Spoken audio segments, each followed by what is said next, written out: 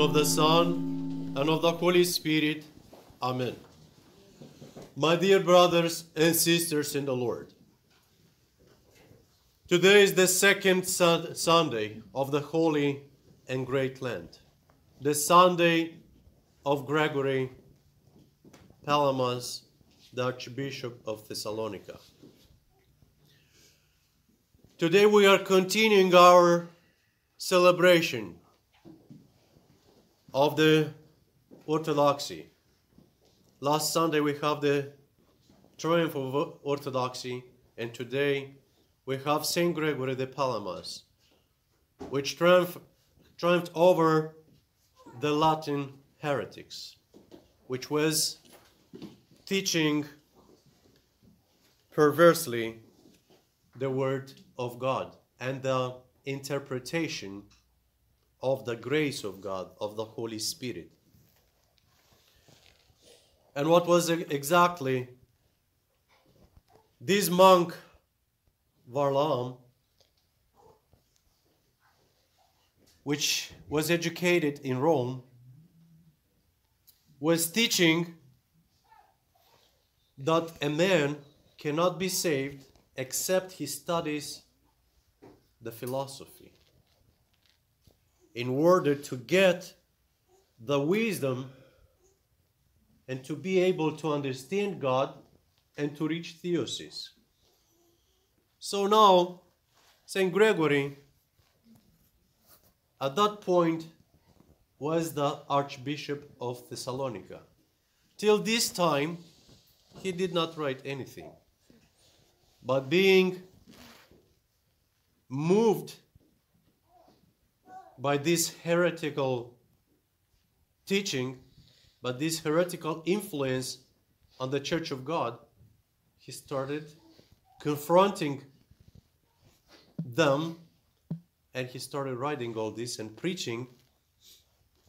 And this is how we have his writings today, because he could not keep his mouth closed when he saw how they are throwing dirt on the Church of God and on the truth of God. And of course, being experienced in the ecclesiastical life, because he lived about 20 years in Mount Athos, and for a while he was the elder, the abbot of the monastery Sphigmenum. So of course he was experienced in the mystical prayer and in the simplicity of interpretation. So, and he is contradicting this Latin guy on his teaching that in order to reach theosis, first of all, we need two things: to clean up our mind and our heart. It doesn't matter how many PhDs we have.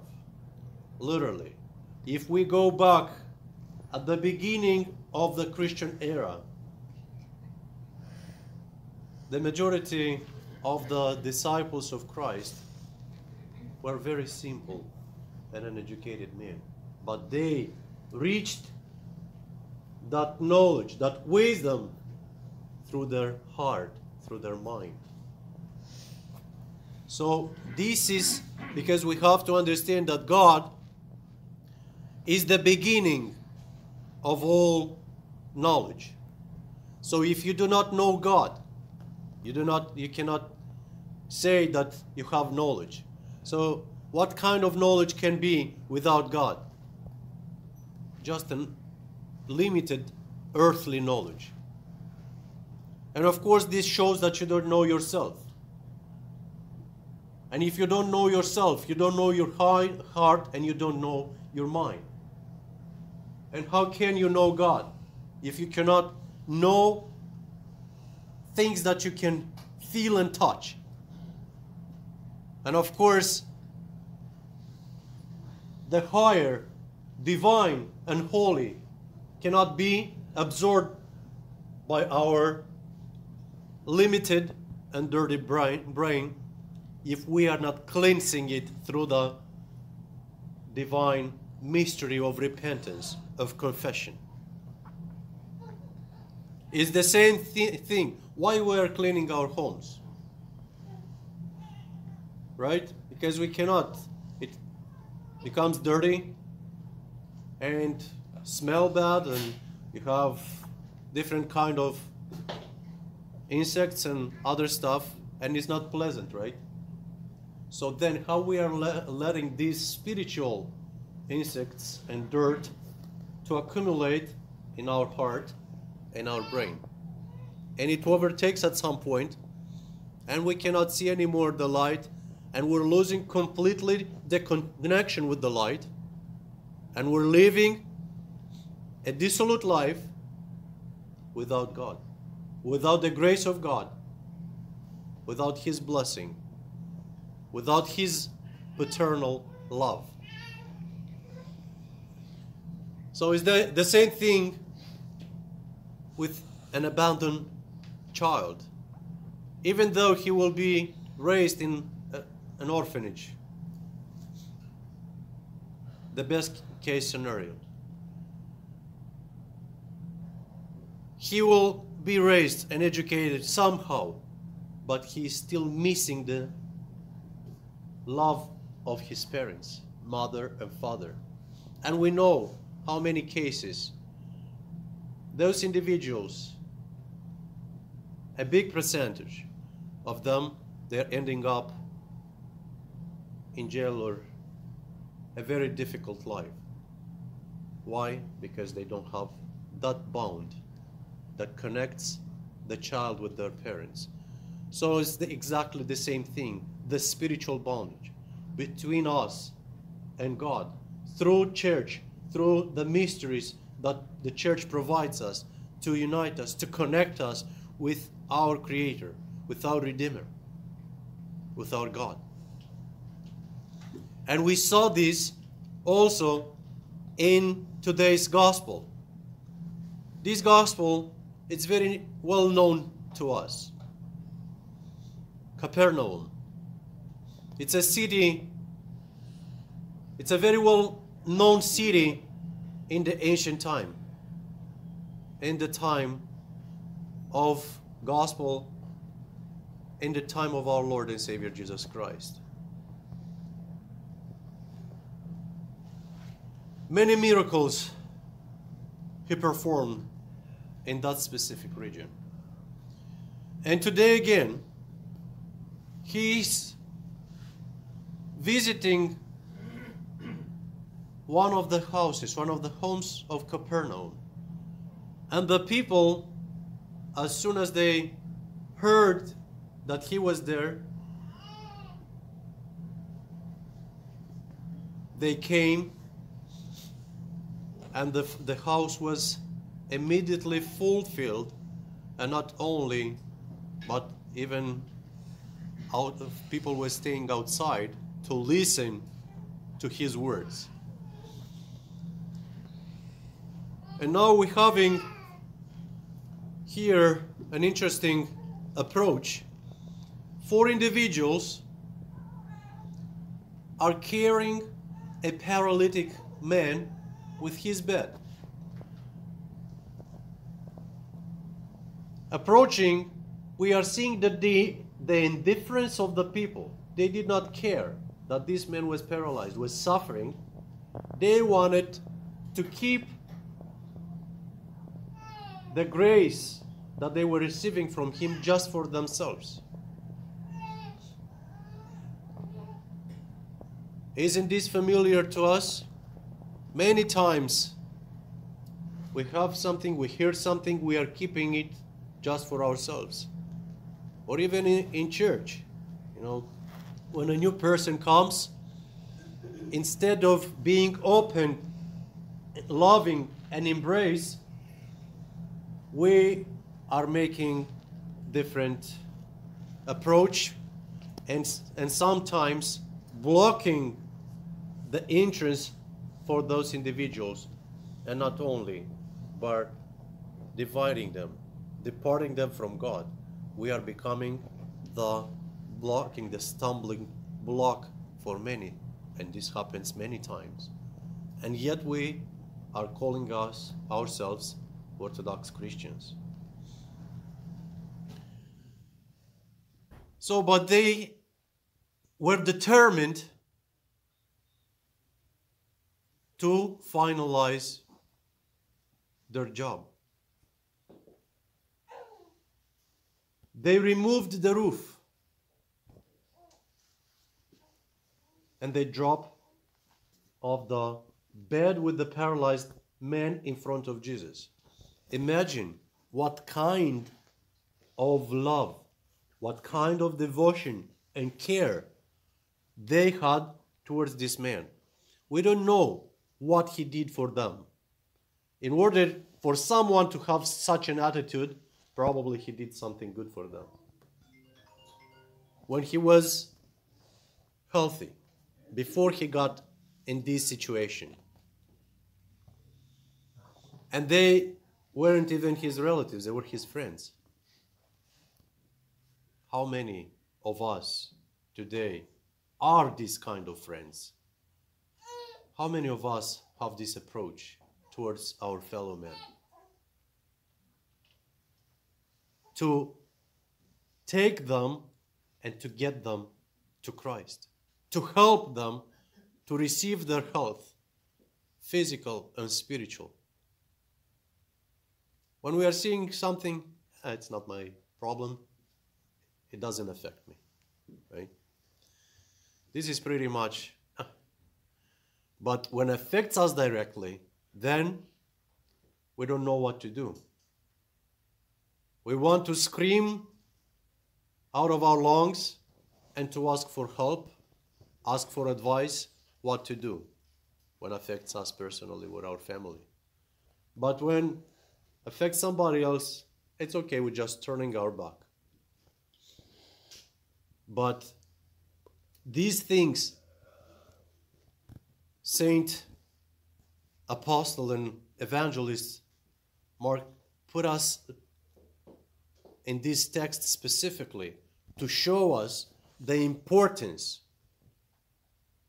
of caring about each other, of praying for each other.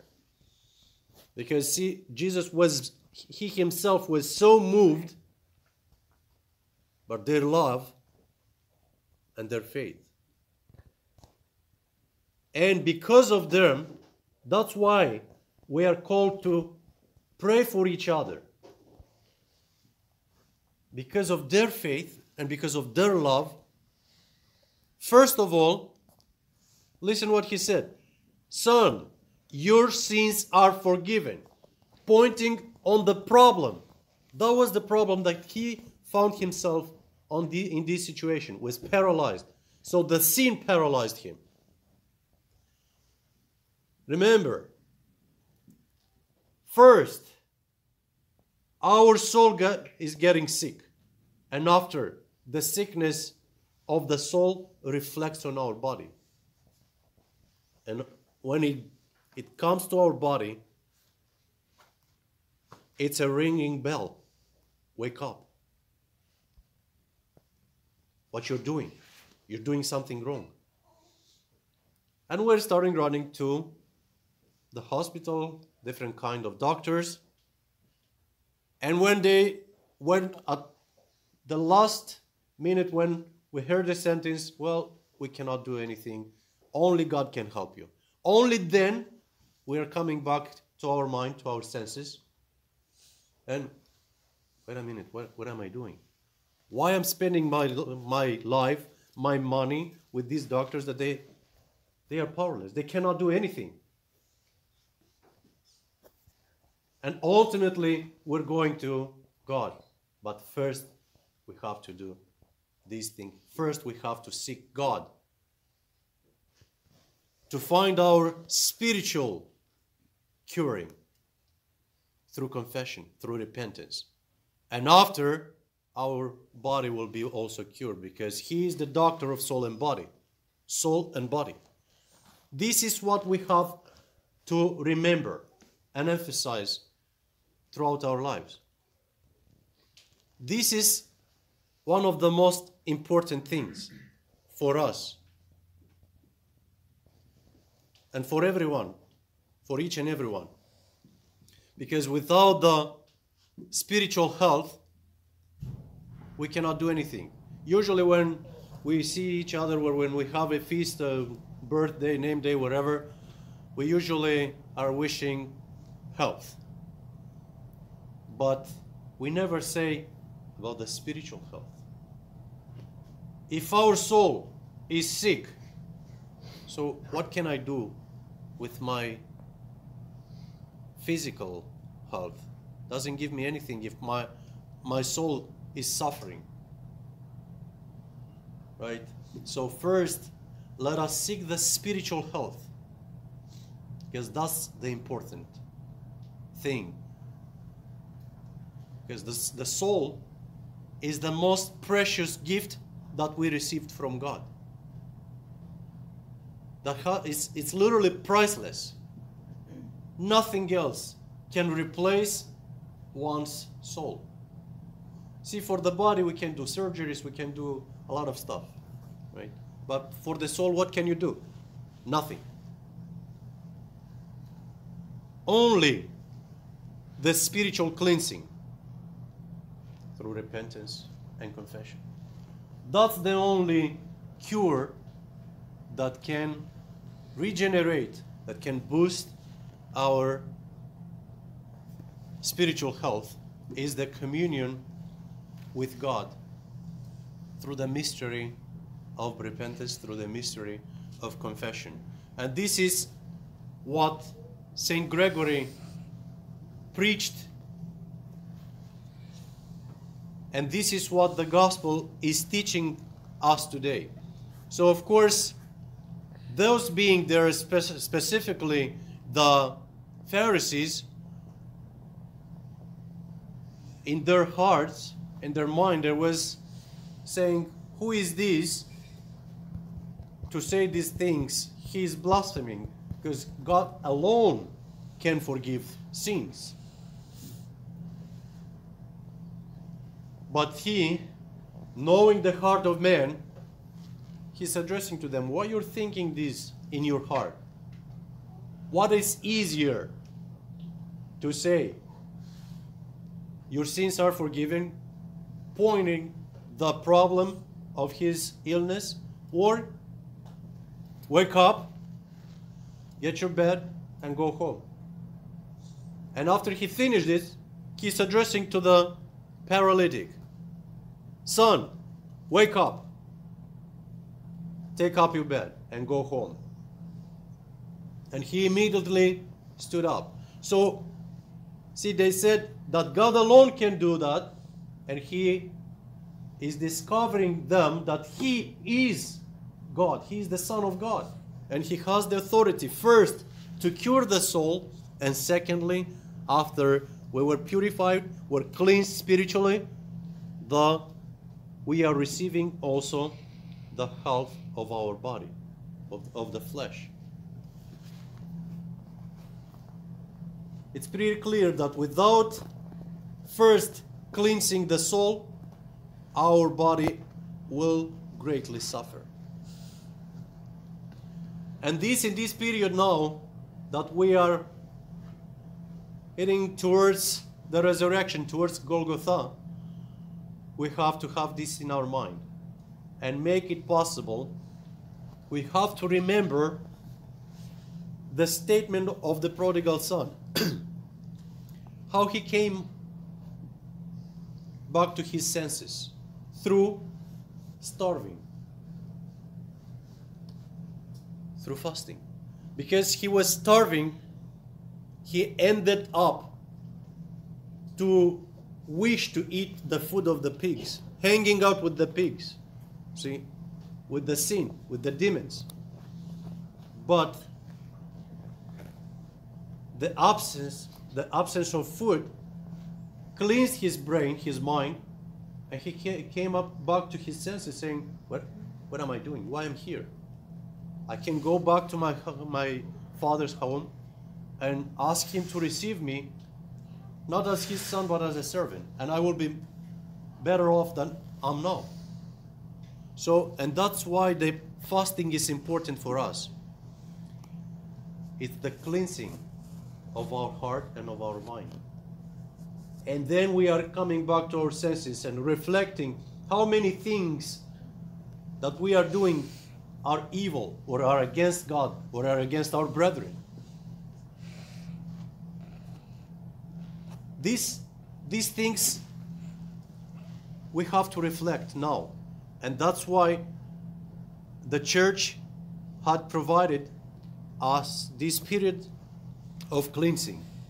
We are abstaining from food, but this is the way of cleansing our soul, or cleansing our body, cleansing our heart and our mind.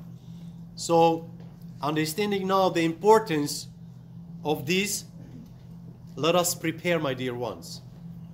Let us embrace the teaching of our church, and let us walk on the path of our salvation. Let us embrace with each other with love.